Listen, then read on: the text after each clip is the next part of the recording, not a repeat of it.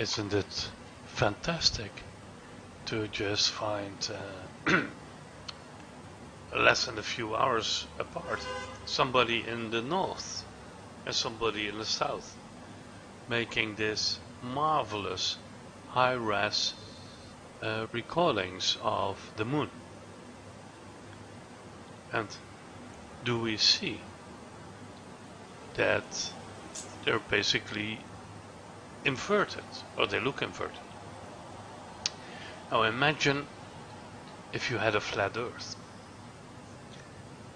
Then the ones from the north would be looking to one side of the moon, and the ones on the south would be looking to the other side of the moon, the back side.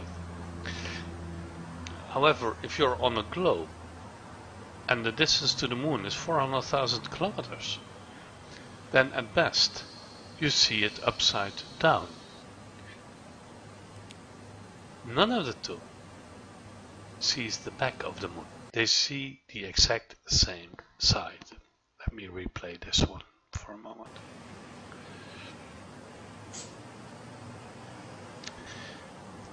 So again, what better proof can you have of a globe than looking at this moon? Again, on a flat Earth, if the moon is in between you, and it's just like 3,000 miles high, that's all, the one looks at the front, the other looks at the back. You should see the back of the moon. Those two pictures here are identical. Look at this one here, is the one there, 1, 2, 3 lakes, 1, 2, 3 lakes. The number of craters here are the number of craters there.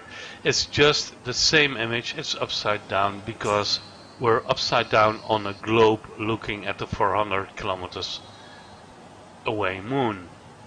Thank you, Joe Malone. Thank you, Wolfie, for these nice recordings and for this proof that a flat Earth is the biggest fucking nonsense there is in this world.